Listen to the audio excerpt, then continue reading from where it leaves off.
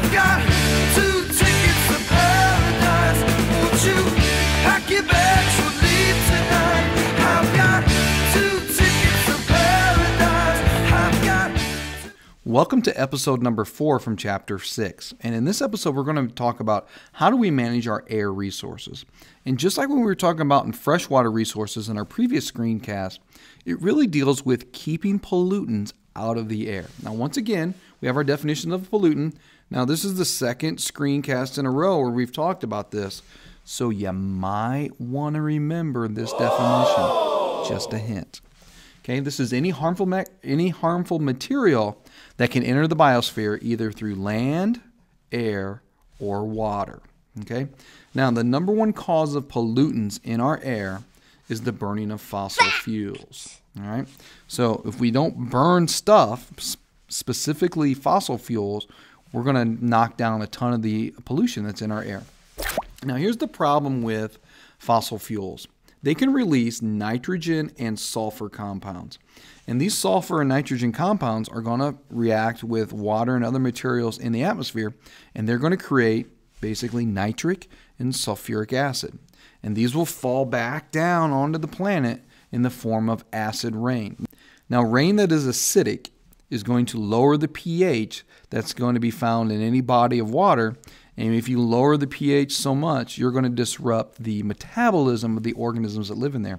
Because remember, lowering the pH will basically denature a protein. And remember, if you change the shape of a protein, you're going to change its function. That's just review stuff from chapter 2. All right, now, also when you burn things, you're going to create like soot and ash. And these create particulates. In other words, small particles. Now, this will be microscopic ash and dust, and these will irritate the respiratory system. So if you look down here in this picture, these are individuals who happen to live in Beijing, which is one of the most polluted cities in the world, and they are actually wearing these masks over their mouth as they're making their way to work, so they're not going to breathe in the particulates. Okay. Now, another problem when we have pollutants in the atmosphere is smog. Now, smog is something we don't really find in our part of the country, but if you go to Los Angeles, you're going to find a lot of it because of the topography where the Sierra Nevada mountains are going to block the pollutions from being blown across the rest of California.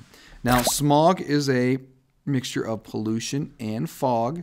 It's typically a brown haze, so look over here. If you look over here in the background, that would be the smog. I find it kind of funny that in this picture, this lady sitting in a park enjoying her nice sweet time in what she would think would be a healthy, natural area. But the problem is she's breathing all of this garbage. Okay.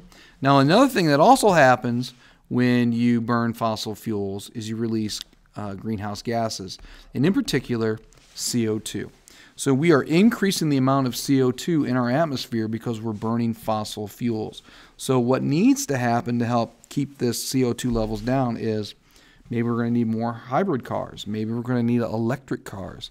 Maybe we're going to need cars that run on hydrogen where their exhaust is nothing but water vapor.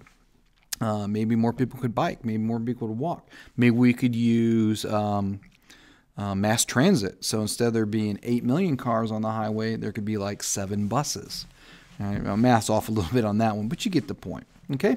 So keeping pollutants out of the air is the best way to manage our air resources. So just this single slide for this episode. So until the next time, we're going to catch you on the flip side.